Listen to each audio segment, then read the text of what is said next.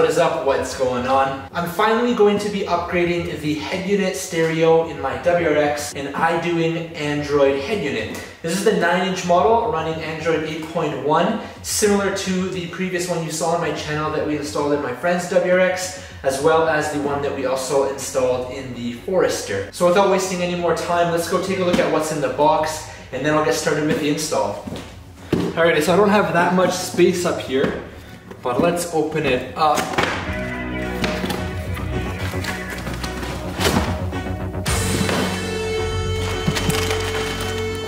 I don't think they could have packaged that any cleaner. You've got your bag with all the wiring harnesses. There's an abundance of them. You won't need all of them. And then the head unit right here. Take off the film.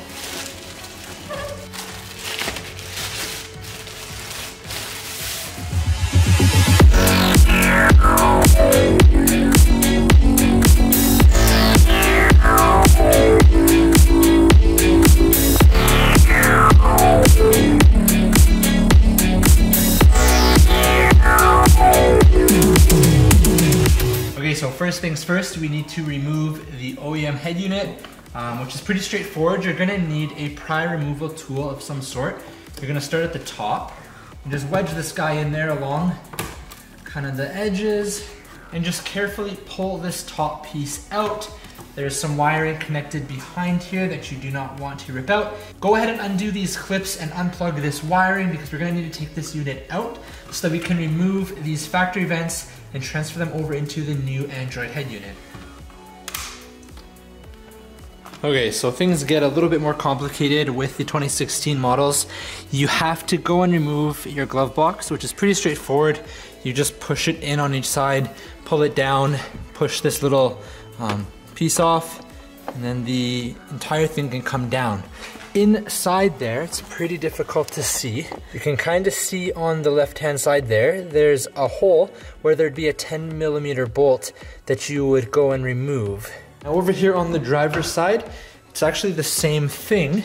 You have to take off this trim piece here, which is pretty straightforward. Just undo the screw at the bottom, pull it off. And then it's the same exact thing on this side. There's another 10mm bolt. You can kind of see it in the middle of the frame there. You need to take that out. Right up top here, another bolt there, and another bolt right there that you need to undo and take those out. Once you've undone all 4 of those 10mm bolts, the top ones, one on each side down there, you're just gonna grab the top and firmly pull it outwards.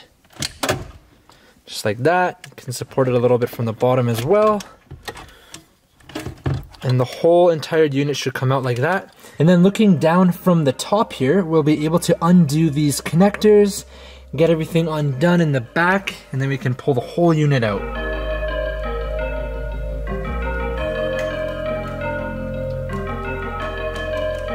And at the very bottom here is the controls for the heating. Undo that. We got the whole unit out. Alright, so now that we've got the factory unit out and the Android unit here, and before we start doing any of the wiring, we need to actually transfer over a few things onto the new setup. So these vents from the factory setup here, we need to use a flathead screwdriver, and there's just little clips that we need to undo and pull this out. So there's just basically 4 tabs, one on each corner that needs to be popped up. And it just slides off. You also need to remove these buttons, your hazard button and your enter toggle switch. So on the back here, there's just small tabs on the sides. You might even be able to just pinch them with your fingers. Yep, and then the button comes out, and then we'll save this for if we ever want to switch back. Alright, so let's check out the fitment. We're gonna put the hazard button in the top first. Just gonna slide in, perfect. And then the enter button in the bottom. Nice and snug. Then let's go and get the vents fitted into place. The same 4 clips exist on the new unit, so just slide them into place. Obviously there's only one direction these can go in with the slider that adjusts them. I know there's lots of discussion online about the fitment of the vents. Really nice fitment. There's no wiggle room. They're not loose. There's no big gaps around any of the edges. The bottom, the top, that's awesome. Next, we need to take off two things. We need to first take off this metal bracket you can see here on the sides by unscrewing all the screws around it.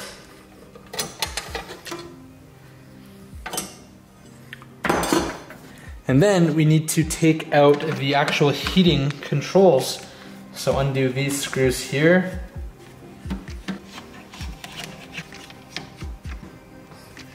You can set the factory unit aside again. And then over on the Android unit, we're actually gonna put these heating controls right into position at the bottom. And then using the same screws, secure it into place. Now that we've got everything into position, your unit should look like this. We've got our vents, our buttons, and our heating controls.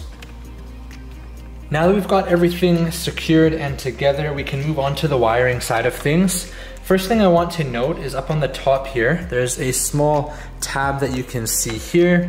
When you slide this off, it reveals a small port that you could actually connect a SIM card into. Then you could have a 4G network connecting wirelessly to the unit. I'm not gonna personally use that, but it is there. And there are two alternative antennas that you would use, and you would connect those here that would connect to that network. Included in the kit is this main wiring harness that has the most connections on the opposite end here. This is gonna be the main connection that's gonna basically plug and play into everything else in my car. You're gonna go ahead and connect this just like so.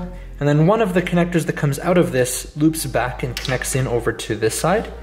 That's for our radio. And then because I want the Bluetooth to work for phone calls, you're gonna take this adapter that says mic on it, and it can only fit into one spot. You're gonna connect it into there. It's a small 3-prong spot. And then the microphone actually connects into the back of that.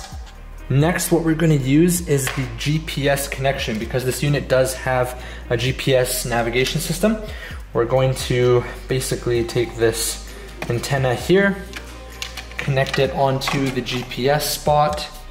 Kind of tricky to see, but it's there. There are two USB wires included, so if you want to connect one of those or both, you can. That way you can plug in devices, your phone, whatever, via USB, listen to music. Same thing, this only has one position it can plug into. Then there's another little antenna that we're gonna connect for the Wi-Fi. Okay, so now we've got everything wired up, everything's connected. Give you a quick rundown of it. Main wiring harness here has got all of your important things like power, speakers, steering wheel controls, and most importantly, the reverse camera. All right, hold up 1 second. This is future me cutting in the middle of this clip because I forgot to do one super important thing. And as I mentioned later on, it's a good idea to test things out before you put it all back together. That harness that has a bunch of yellow AV cables on it are actually needed. You need these to use your reverse camera setup. You actually need to plug one end into the head unit here. That yellow cord comes out and plugs into the yellow cord that is labeled cam vid in, coming out of the other iDoing harness. That way when you put it into reverse, the reverse cam works. We've got a Wi-Fi antenna here if you want to watch like YouTube videos or something and you can hotspot from your phone. A Wi-Fi network, that's pretty cool. GPS antenna for navigation, AM, FM, radio.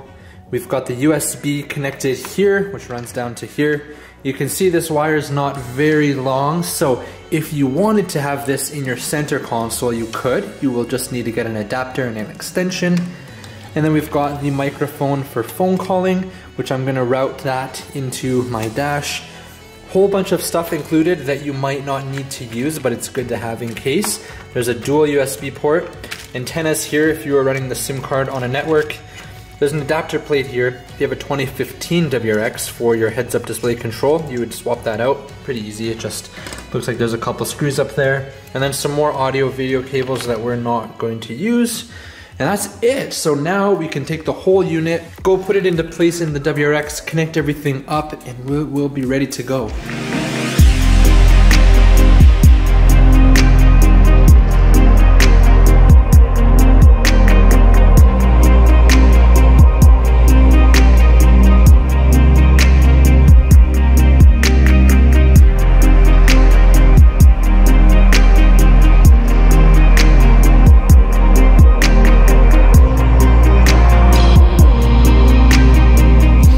It looks like a lot of wiring, but pretty much everything plugs into only one place. So just go and connect all of the plugs into where they fit.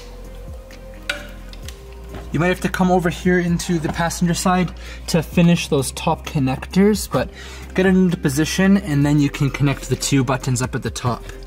Now before you push the unit all the way into position, you want to test it, of course. So go ahead and put your key in. And it works. That was a really quick boot up as well. So go through all the settings, play around with it, make sure your speakers work.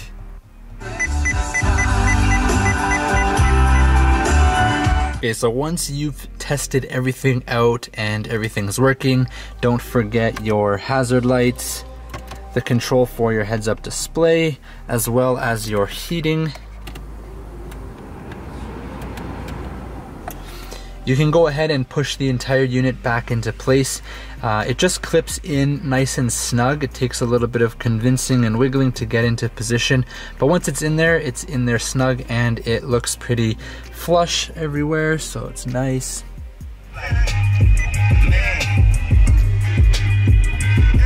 Now it's most likely going to take you some time to get everything set up and configured to how you want it. You can see here I can swipe across to see the different pages, the different apps. There's so many different things in here and so many different options. That beep that you hear is super annoying. So I'm going to go into the settings first and foremost and go into the device tab and the sounds and then keypad tone there. I'm going to turn that off because I can't stand that beeping. Now it's nice and silent. Of course, you'll probably want to get your Bluetooth set up, get your AM/FM radio set up to the stations you want, and then let your navigation kind of do its thing. You can see it's already set up for me. I live in a new area, so it's not even on the map yet, which is kind of funny. Go through the equalizer, set up how you want everything to sound, make sure it sounds good. And then there's just so many different apps to play around with. I'll have some more videos really soon kind of showing you guys what some of them do. And most importantly, I'm going to show you how to get the steering wheel controls set up and working. So that way you'll be able to go into when you're listening to music, for example. On beauty, London must-haves, London just bought. You can press the steering wheel controls to pause the music, turn the volume up and down, whatever you want it to be. Go to the next station. So that's it for the install, guys. I would say overall took me about an hour and a half total time. I did take a break halfway through to grab some food, but it was a pretty straightforward install. Everything was nice and simple, plug and play. I would say the hardest thing is getting the OEM unit out because you kind of got to undo those bolts up top and down below. But once you've got everything in place, now it's just getting it set up and customized so that you're used to it. It looks really nice and sleek here. It's definitely a big screen. Resolution looks good. Everything looks pretty nice.